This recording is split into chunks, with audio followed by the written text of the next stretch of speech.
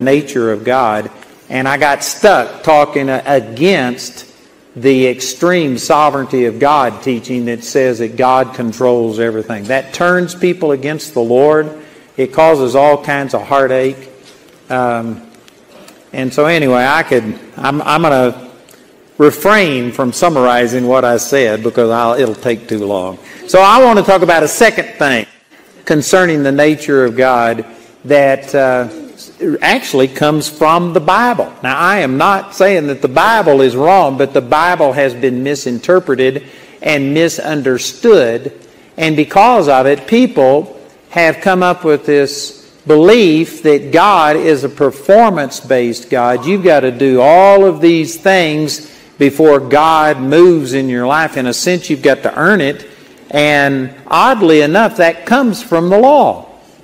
And it's because people don't understand the real purpose of the law. So let me just deal with this for a while today and show you from the Word things that hopefully will change your image about the true nature of God. In Romans chapter 3, let me start here. But in Romans chapter 3, again, I wish I had time to put it all in its context. Chapter 1 talks about it's the gospel, the good news that's the power of God. But then immediately he started countering religious tradition because religious people were going to say, oh no, you got to let people know how ungodly they are. And he shows in Romans 1:18 through 20 that everybody already knows that they're a sinner. There's an intuitive knowledge. And that you have to harden yourself and deaden yourself and walk away from it. And then chapter 2 he shows that the unbelievers have this intuitive knowledge of God on the inside of them. Chapter 3 shows that the religious people who know the law are doubly guilty because they not only know these things intuitively in their heart, but the Word of God has also condemned them. And then in chapter 3 he kind of summarizes by saying that there's none righteous, no, not one. Verse 10, that there is none that understands, there is none that seeks after God. They are all gone out of the way. And he just keeps saying these things. Verse 19, he says, now we know that what things soever the law saith, it saith to them who are under the law, and here's the purpose of the law, that every mouth may be stopped, and all the world may become guilty before God. And I'm going to share a lot of scriptures with you this morning. I'm going to go through a lot of things, but let me just summarize it by saying that most people misinterpreted the purpose of the law. Most people think that here we were lost, not knowing what we got to do, so God says, all right, let me help you. Let me show you what you've got to do to have a relationship with me. That's not the purpose of the law. The purpose of the law, yes, it did give a standard. Here is God's holiness. Here is what He expects. But you can't keep the law. The law was not given for you to keep.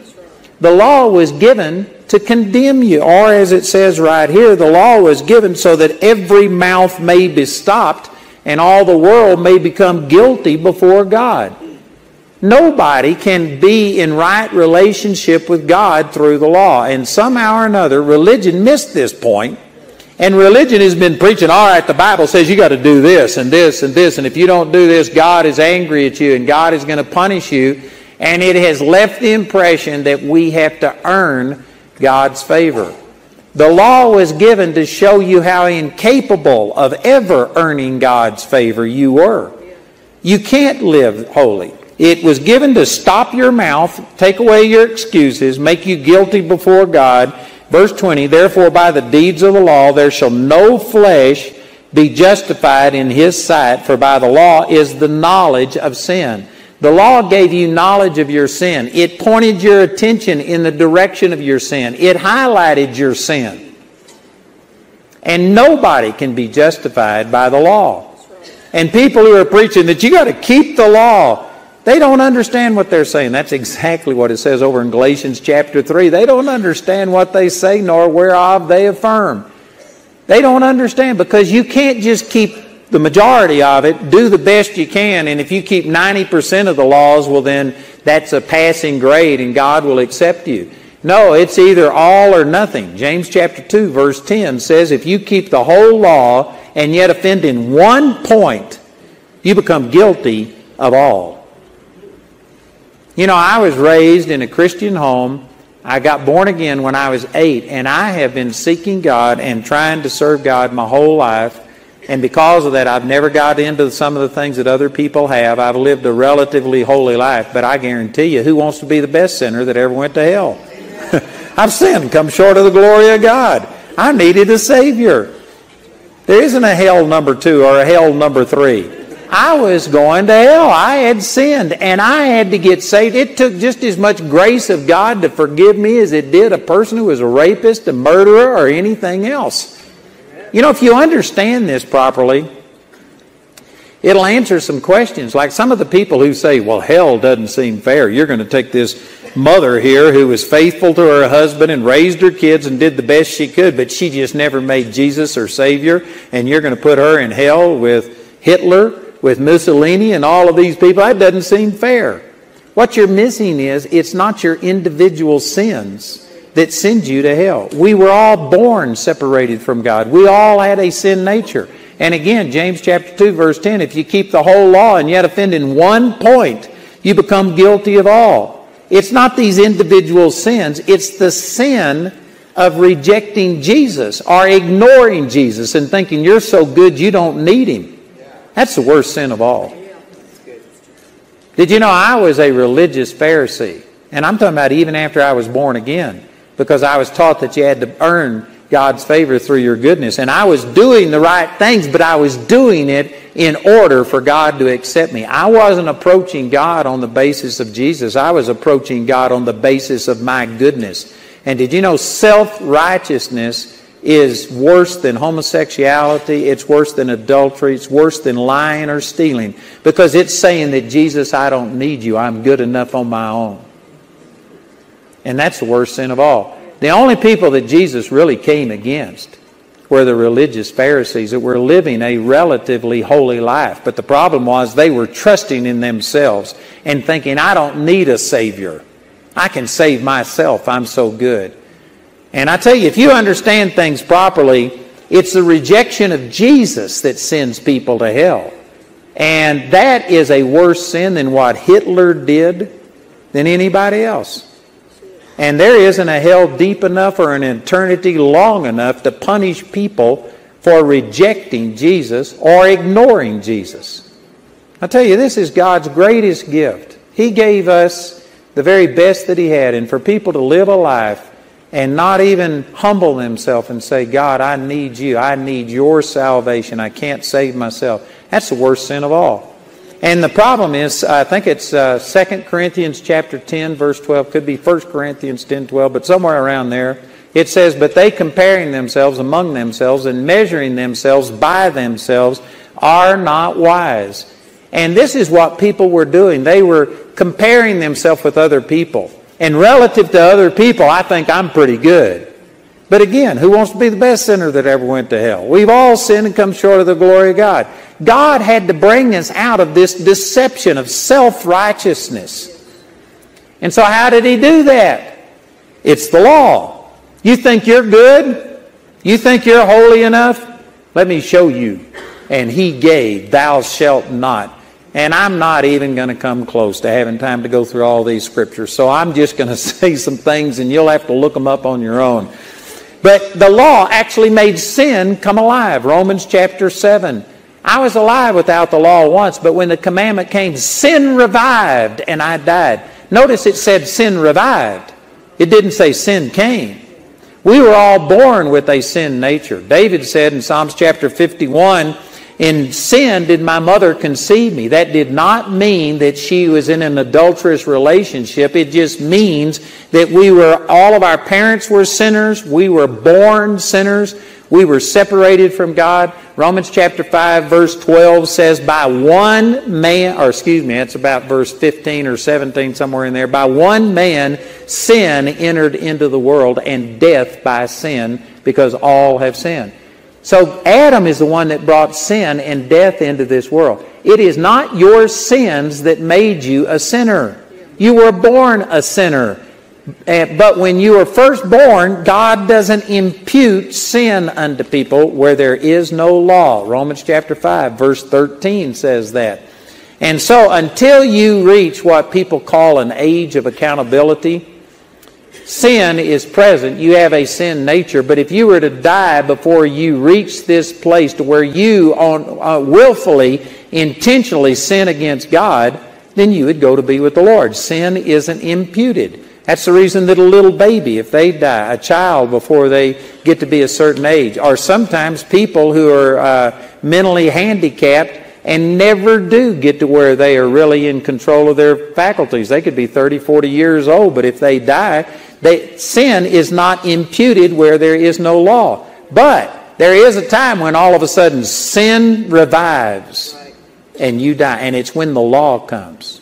And when you intentionally, knowingly violate the law, then that sin is imputed unto you. I can tell you when that happened to me. I was about 8 years old, and I know that I didn't just disobey my parents. I just didn't do something that was wrong. I was sinning against God, and I knew it.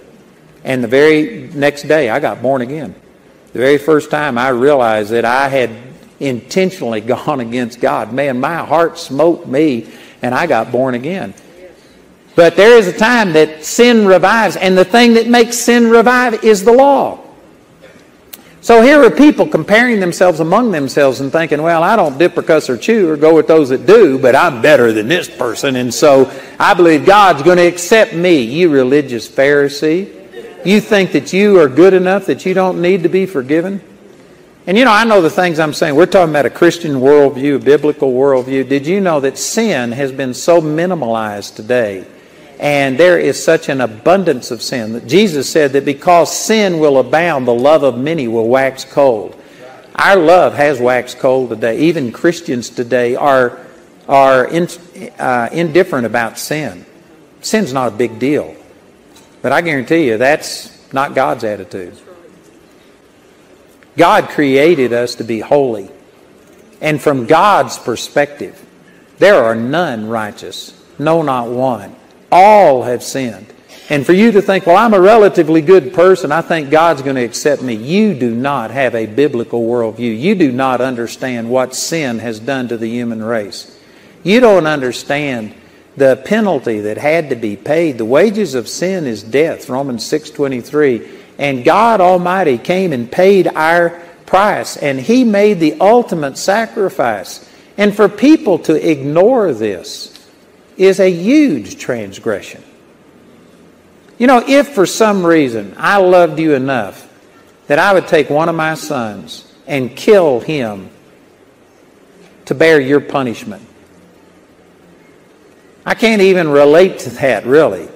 But if I loved you enough that I sacrificed my son for you, and then you rejected it, said, I don't care, or you just ignored it, well, thanks for doing it, but it made no difference, I guarantee you that would not please me. To make that huge of a sacrifice, and it ought to demand on every single person's part that, man, we give everything we've got to God. I just taught the youth this morning about being a living sacrifice. That is our reasonable service. That's just the normal response to, if you understand the price that Jesus paid. But because sin is abounding, people's love is waxed cold. We don't realize how bad sin is. And so people were comparing themselves among themselves and thinking, I'm okay. I know I'm not perfect, but God's going to accept me. God said, you don't realize what's going on. He had to bring us out of our deception. He had to show us how bad our sin was. So how did He do it? All He had to do was say, thou shalt not. And something on the inside of us rose up and said, bless God, I shall. And it showed us immediately that, you know what, we aren't that pure. We aren't that holy. I don't believe that God made us to have all of these rules and regulations. You know, He could have given the 10 Commandments to Adam and Eve. Why did He wait 2,000 years? Because that's not the way He wanted us to live. He was giving us unconditional love and acceptance. But after sin entered into the world, instead of Cain being killed, Genesis chapter 4, God put a mark in his forehead to protect the first murderer on the face of the earth. But then Cain's great-great-great-grandson, Lamech, came along, and he killed a man in self-defense. And so he thought he was more worthy of protection than Cain was. He began to compare himself with other people, see, who had sinned, and because of it, he said, surely God will avenge Lamech 70 and sevenfold.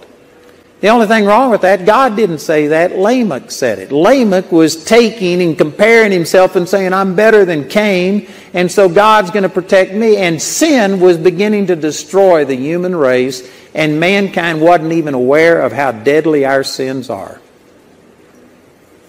Boy, the things I'm saying right here are so contrary to our society.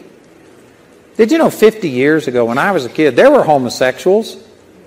I had a guy right after my dad died that came to my mother, and he wanted to take me camping because my dad was dead and he was going to be a father to me, and he was stepping in and wanting to help me. And man, I just thought, man, this is awesome. But my mother had enough sense to go ask the pastor, and the pastor told her, and she wouldn't let me go, and she never explained it to me. I didn't know. Now I understand what it was. This guy was a homo 50 years ago.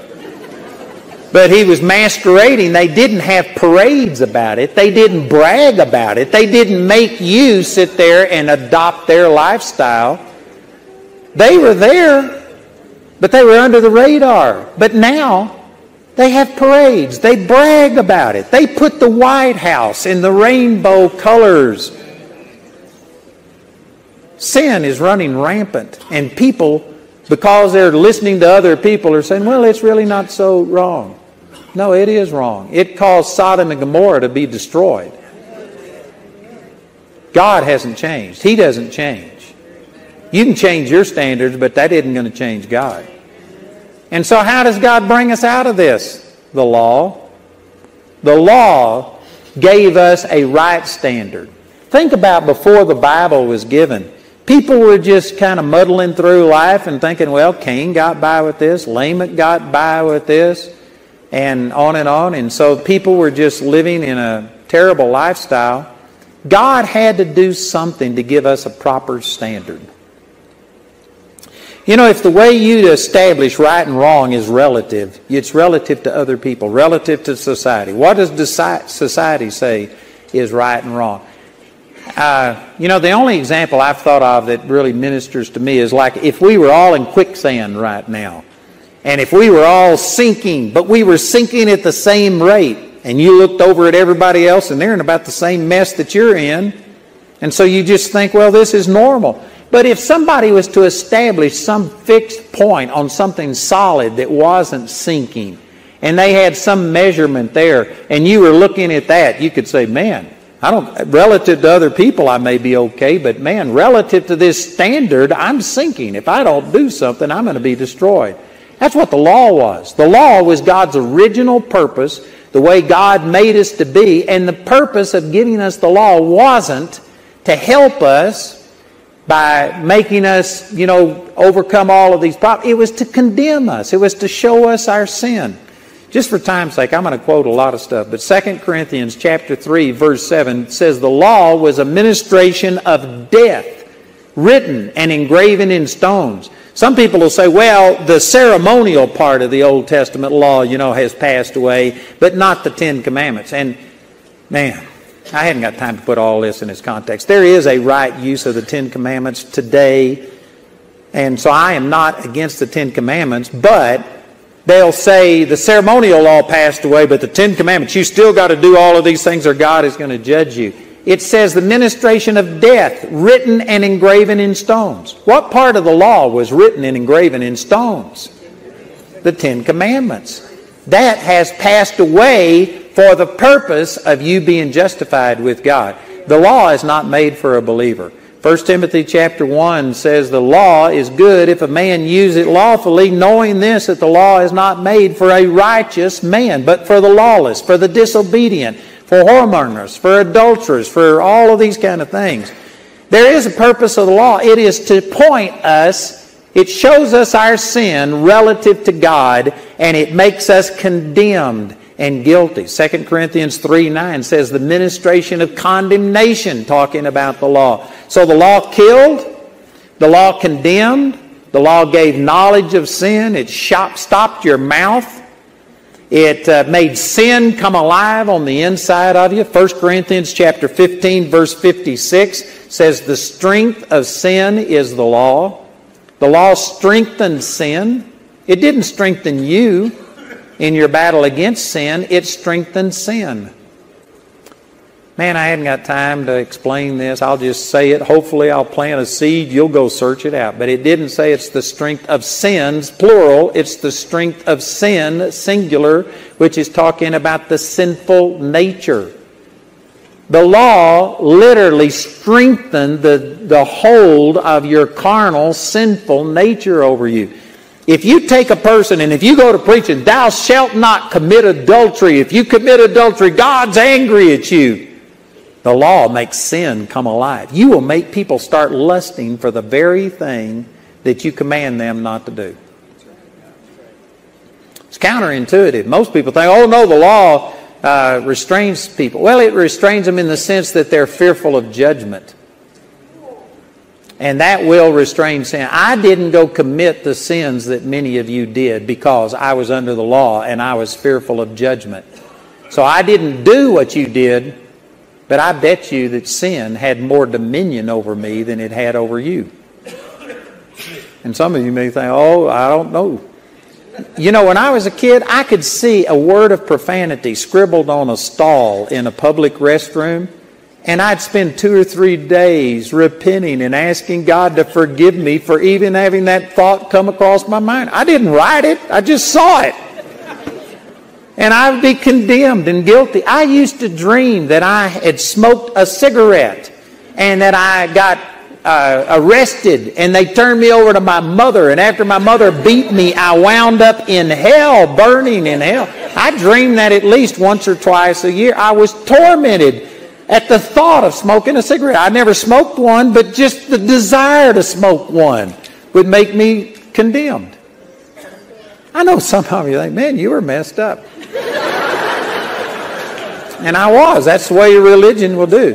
And in the Baptist church, they didn't call it mixed swimming. They called it mixed bathing. Boys and girls couldn't swim together in public because that was sin. And man, I never did that. And there was a couple of times I did, and I was so guilt-ridden I thought God was going to kill me. I only missed one church service in my whole life. And that was when I was about 14 years old, something like this. And a girl invited me over to her house. There was going to be other people there, her parents. When I got there, her parents weren't there. There was a couple of other groups of kids, and they were dancing. And man, I was so smitten. I might have lasted 10 minutes. And I called my brother, and he picked me up, and I was at that church service before it was over. I didn't miss the whole service. And I lost the girlfriend and everything else. But man, I wasn't going to be in this den of iniquity, kids there without parents, and they were dancing. No way was I going to do that. So you know what? The condemnation did keep me from doing some of the things that you did, but I felt guilty about things that you never even felt guilty about. Sin destroyed me. I was sin conscious. I felt so unworthy. Many of you that were out committing sexual acts and doing dope and getting drunk, you never were as guilt-ridden as I was. It's absolutely true. So you know what? I praise God for my background because I don't have some of the pains and the hurts and the broken relationships and stuff that you do. But I had a lot of stuff I had to overcome, all of the guilt and the condemnation. And I needed grace just the same as a person that had been out living in sin. I remember when I spoke at Lake Okeechobee in Florida, and it was at this rehabilitation center that Mickey Evans ran. And everybody there were rapists and murderers, and it was in the middle of a swamp. If you got outside of the compound, the gators would get you. And so they released people to this place so that they couldn't escape. They were, in a sense, kept there. And anyway, I spoke there, and these were all rapists and murderers. I mean, Murph the Surf went through there. People that killed lots of people.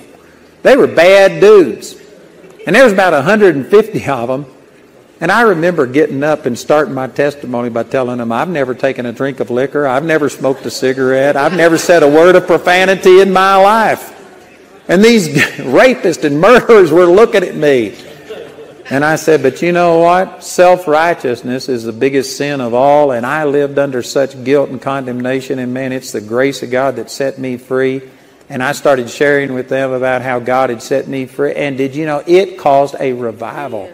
Those guys were on their face before the Lord. They actually taped it and made it mandatory for every person that went there had to listen to this, because it put things into perspective for them. They thought they were worse than other people, and I convinced them I was worse than any of you because I was self-righteous.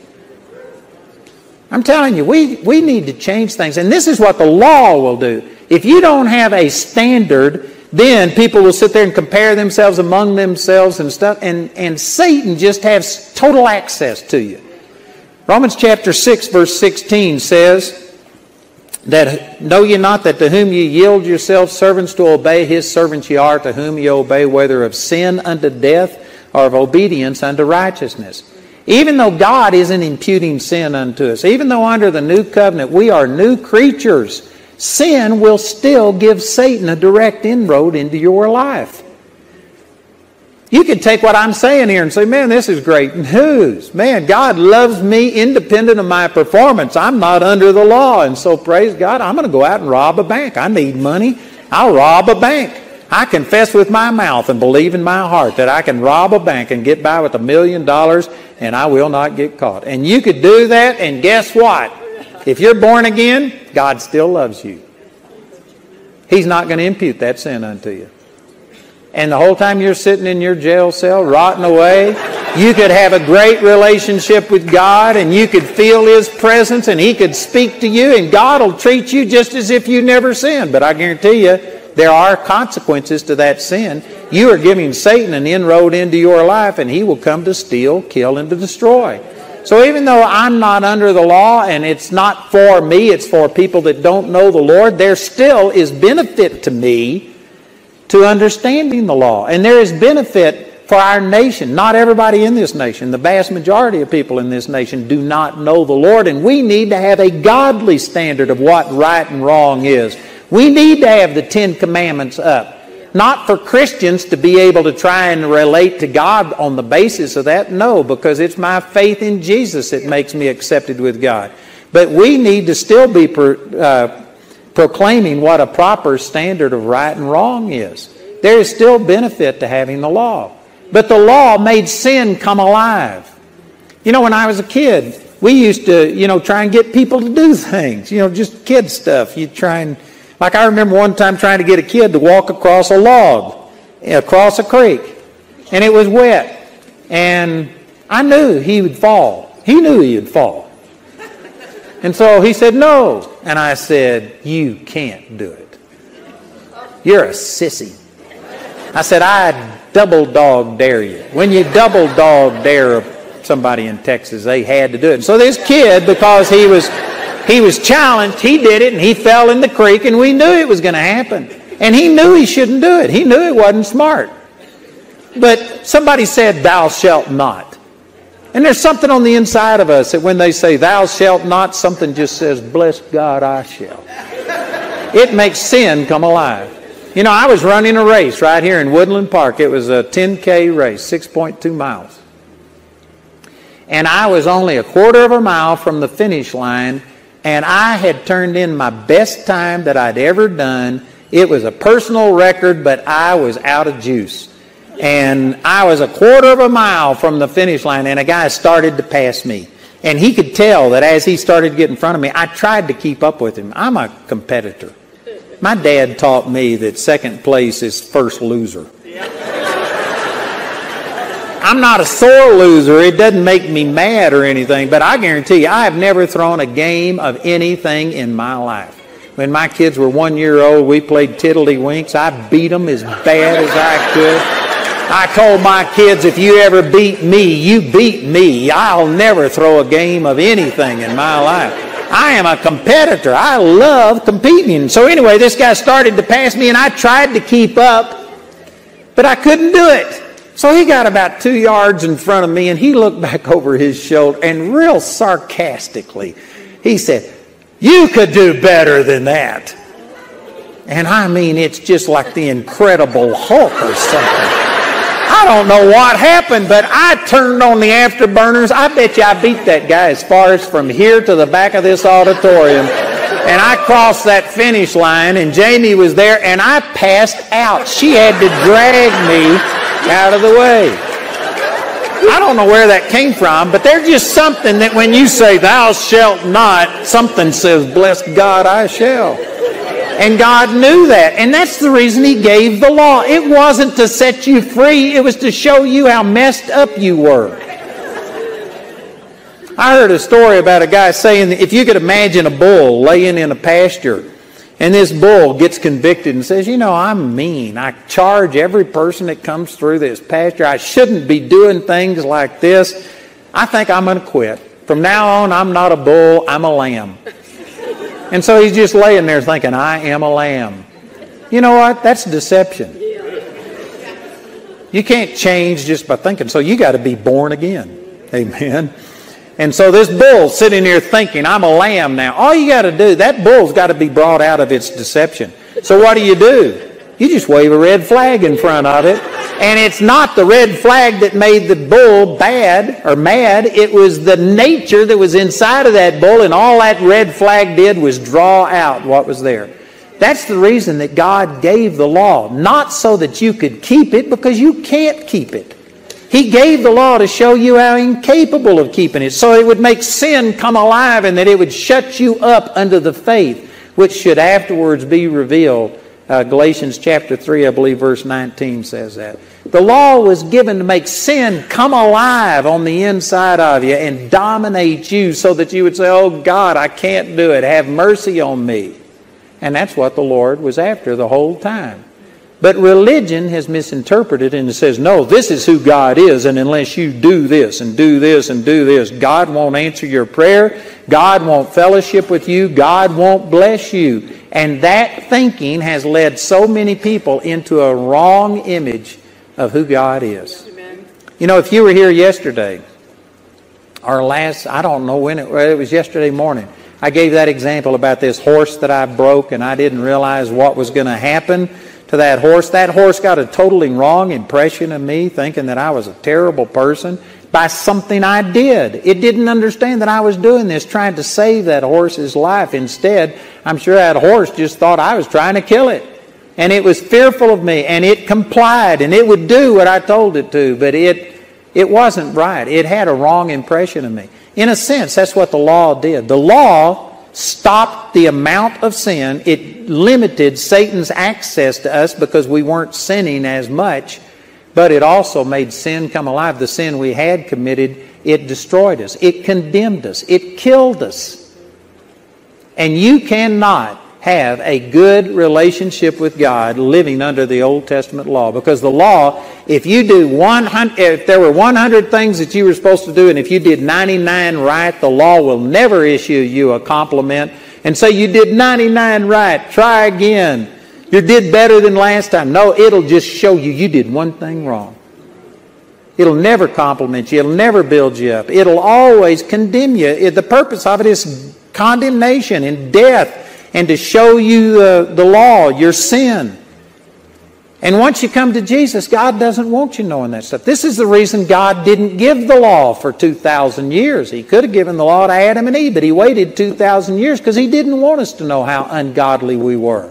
He knew that our heart would condemn us.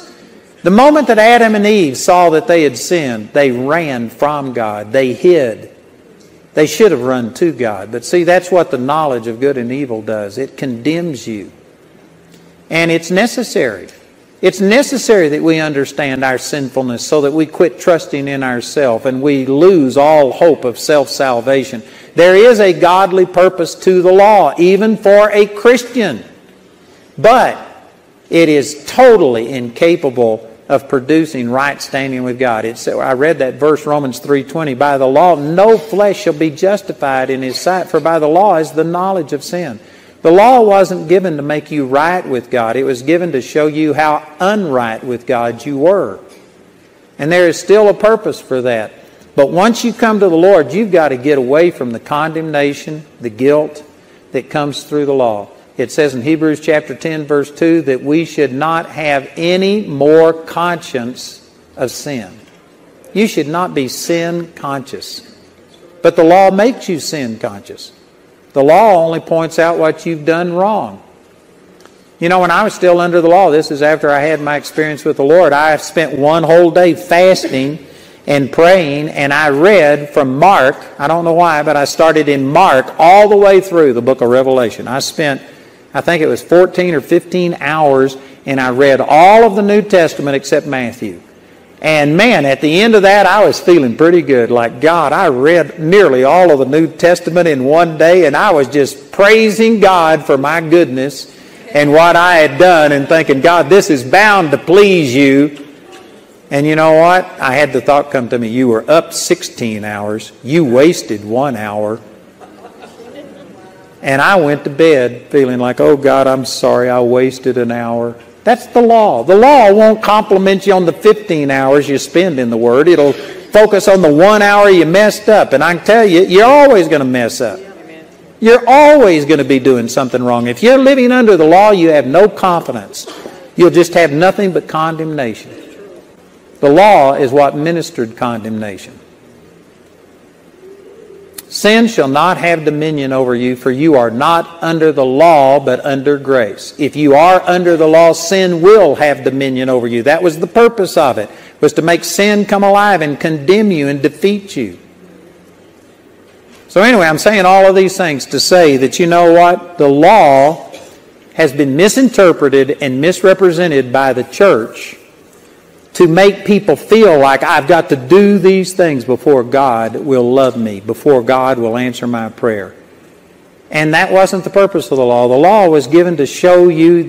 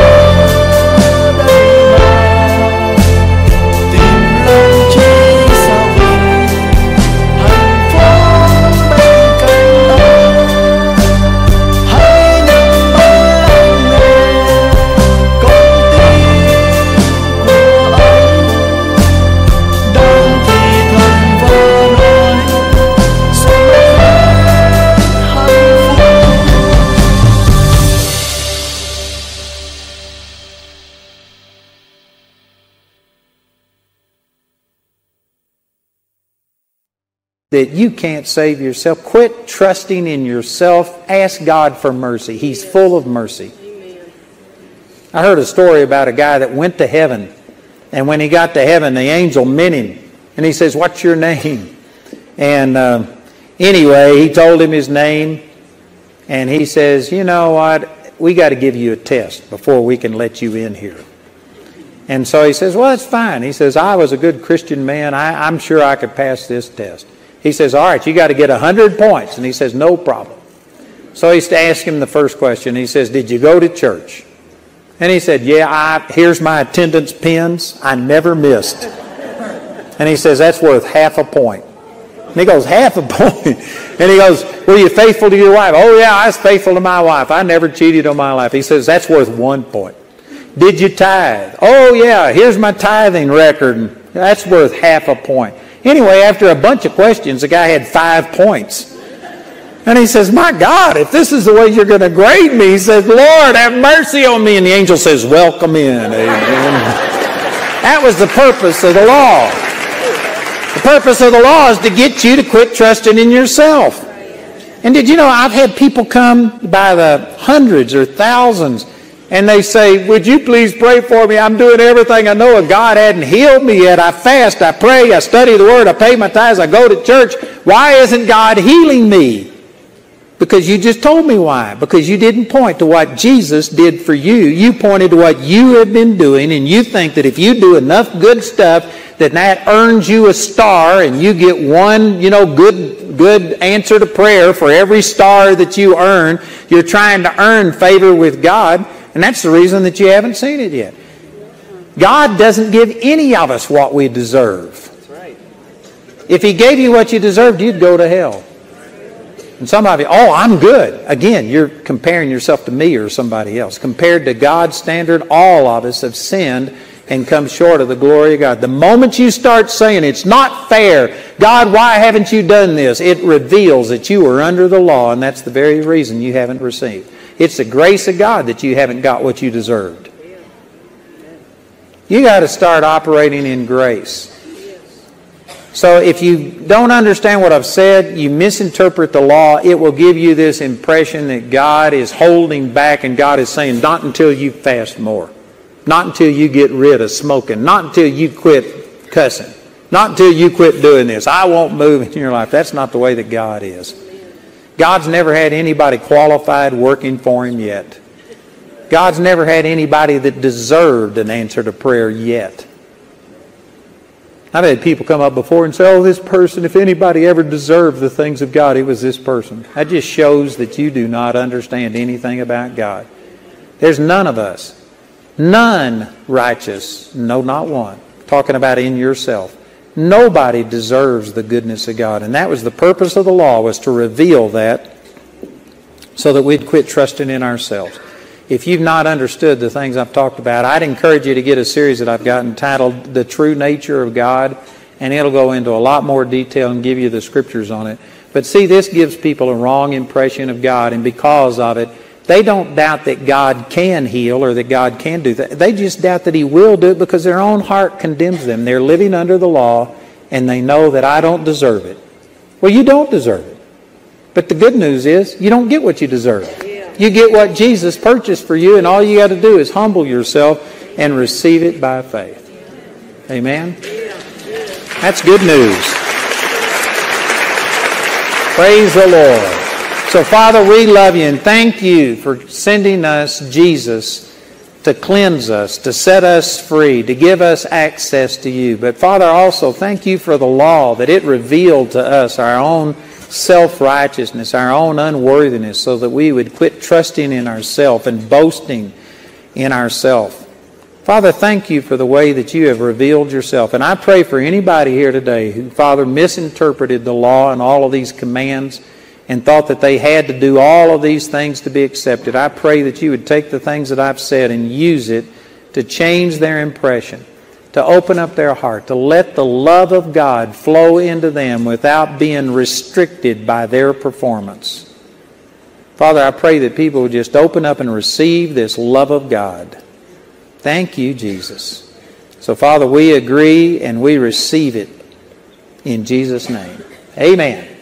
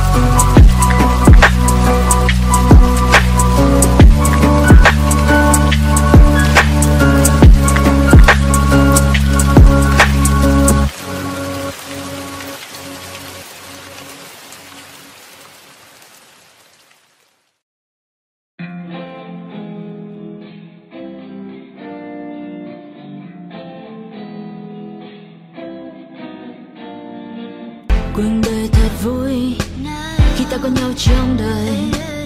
Một ngày cứ thế trôi qua và ta nhận lại bao nhiêu tiếng cười. Mình chở nhau đi quanh phố phường. Anh là người khiến con tim em mất hương. Chỉ cần ngày và nắng lên, đèn Facebook được sáng tên là cuộc đời của ta cứ trôi như êm đềm. Chỉ cần ngày và nắng lên, đèn Facebook được sáng tên là cuộc đời của ta sống trong mini game. Mình nhảy múa trong phòng toàn hơi men, cùng đắm say trong điệu nhạc của mình. Ngồi cùng đưa nhau sang Paris, để ngân trái tim ta buồn thì Là những điều mà ta muốn khi nhạc trình thì ta xuống uống cạn ly khi trái đến nơi đây vẫn còn suy. Đừng mơ đến được vì như hồng màu bất chế độ yêu anh như tình yêu màu hồng.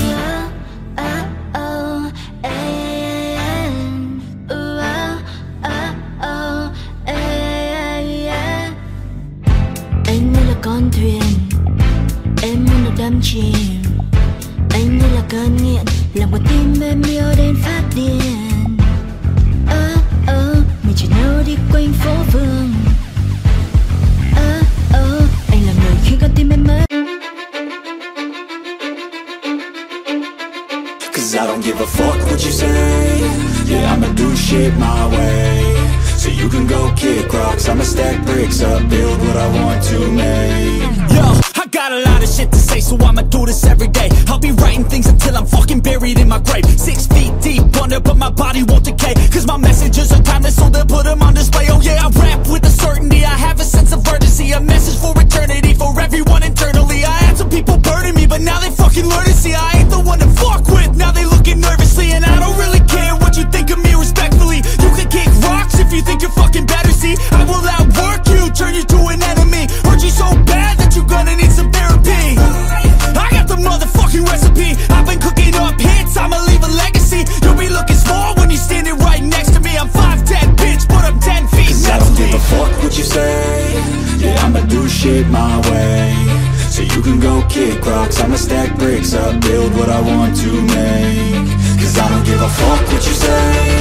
Yeah, I'ma do shit my way. So you can go kick rocks, I'ma stack bricks up, build what I want to make. Yeah, I'ma do it my way.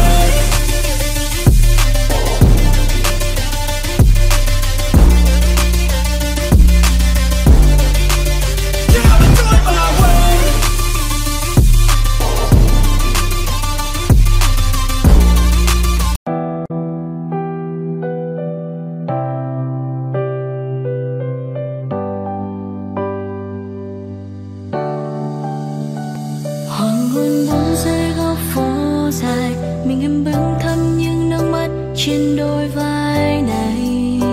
Anh không bên cạnh, giờ khỏi vòng tay ấy là những vụn vỡ. Nơi phố vắng đã cũ một xa, ta chẳng còn đón đưa nhau khi bão giông tố ngày mưa. Và dòng ký ức đã cất sau lưng rồi, mà mình giờ đã khuất lát phát sau con đường. Chỉ còn lại mình em lang thang nơi góc tối, là vầng giờ đang mưa dòng người dần đưa thức qua một giờ. Tìm lại bình yên cũ, nơi ta có nhau và giờ chỉ còn thương nhớ. Nơi đây em mang em vẫn chưa thể quên đi những quá khứ ai ta hiện về. Và em vẫn thương anh, dù cho nỗi nhớ kia có phai mờ, dù cho bao quãng cách có đánh đổi bằng sự lặng im. Và em vẫn sẽ chờ cho đến khi anh quay về, chờ lại bên em, ở lại bên em. Nếu như không có anh ở đây, buồn là điều duy nhất em có cho mình. Trở lại bình yên của em lúc xưa, sự tự do mà em mong anh thật có phải sống yên bình. Em vẫn ở nơi đây mong anh được an lành, dù em có đánh đổi cả ngàn phút giây để anh được hạnh phúc. Em đâu có thể giữ lại được cho bàn tay